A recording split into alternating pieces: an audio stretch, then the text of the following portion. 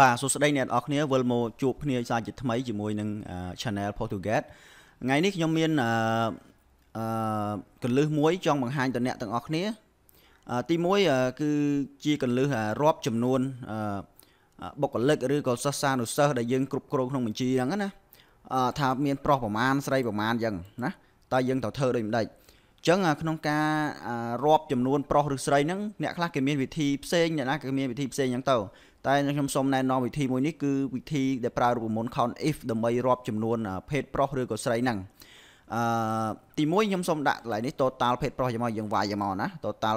m ហ្នឹងមានន័យថា male បាទអញ្ចឹងប្រុសអញ្ចឹងយើងប្រើរូបមន្ត count if មកបាទដាក់សញ្ញាស្មើបាទសញ្ញាស្មើឲ្យសេពាក្យ count if c o u បាទនេះវា load មកឲ្យសិតតែ count ទាំងអស់ណាយើង select យកពាក្យ count if ដែលអត់មានអក្សរ s នេះចុចលើនឹង2ដងមក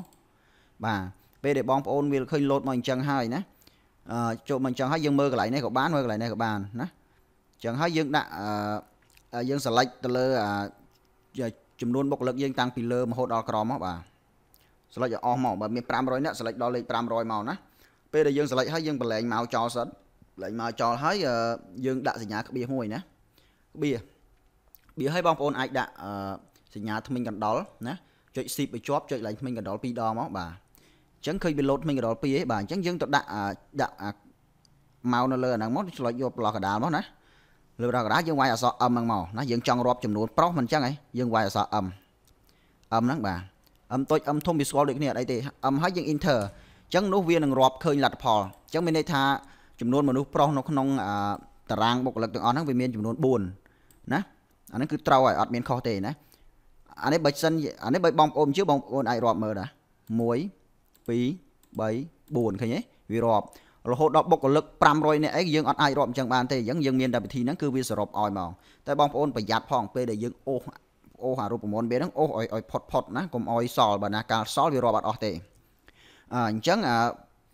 កន្លែងនេះដូចគ្នាណាយើងអាច copy ពីនេះយកមកដាក់ក៏បានដែរណា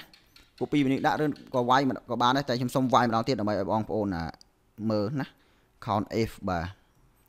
ឃើញ count if យើងចុចលើហ្នឹងមក select ដូចគ្នាមិនអញ្ចឹងបាទ select វាដាក់ពីលើចុះមកក្រោមហើយក្បៀសមួយ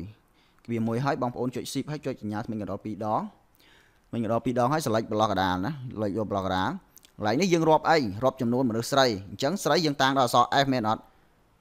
f និង m អញ្ចឹងយើងវាយ f មកបាទ f ហើយយើង enter មកយើងឃើញហើយបាទអញ្ចឹងមានន័យថាបុគ្គលិកប្រុសនៅក្នុងបញ្ជីនេះវាមានប្រុស4ហើយនិងស្រី8នាក់តែបើយើងចង់ total ណាចង់ total យើងសរុបបូកវាមកបាទសាំមកបាទសាំឬក៏យើងចុចកន្លែងនេះណាអូតូសាំនេះមកគឺវាបូកអូតូហើយយើង enter មកបាទអញ្ចឹងចម្លើយគឺវា12នាក់អញ្ចឹងយើងឃើញថាត្រឹមត្រូវហើយបាទសូមអរគុណសម្រាប់ការទស្សនាវីដេអូនេះសូមតាមដាននៅវីដេអូក្រោយនិងចុច Subscribe Channel របស់ខ្ញុំបាទសូមអរគុណបាទ